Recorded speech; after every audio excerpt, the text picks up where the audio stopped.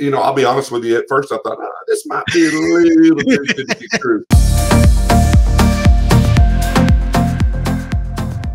We've got to figure out a way to build buildings or renovate buildings in a method that can save us money in the long run. And so I'm a firm believer that we build a building to cut down on the maintenance. If we can lessen the number of times that a maintenance employee has to go to that building, lower the energy cost, then we're doing our job there. And then we're saving some money, and that money can be used to pay for teachers and pay for other things, technology for the kids and all that. I pay taxes. I'm a school, and I'm a school employee that has to look out after those tax dollars. And I don't take that lightly. I know that I wouldn't want someone using my tax dollars in the wrong way or doing things in a way that they're not efficient, So, and funding, honestly, in the state of Texas right now it's getting tighter and tighter. We all hear that. At that time when I came to Frisco, they were using the software.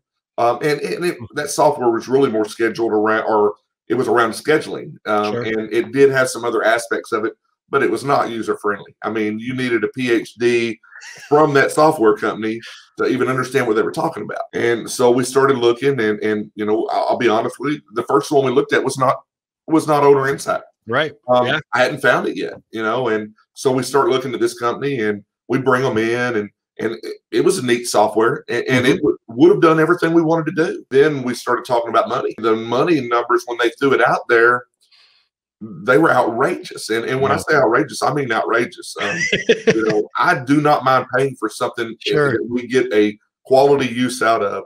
But when they told us that our initial cost, and that was the setup, and that was going to take several months, they said, to set us up.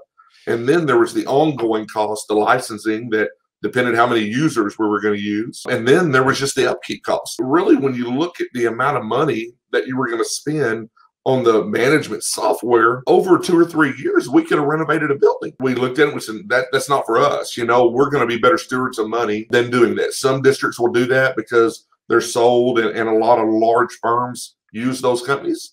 And so they just think, oh, it must be the best.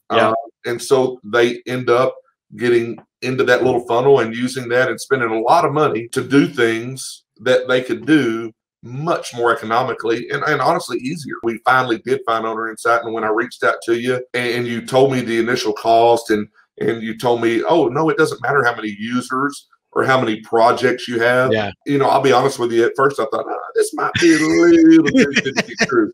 And then you said, hey, well, let me give you a demo. Here's a lot. Well, I don't know if you recall, I think you thought it was a little too good to be true. So then you called one of our other school districts down in El Paso, Socorro ISD, talked to Tom Iington, and you're like, hey, what's this old boy telling me? Is it accurate, or is it, it's the price going to go way up? And he said, no, he does what he says he'll do.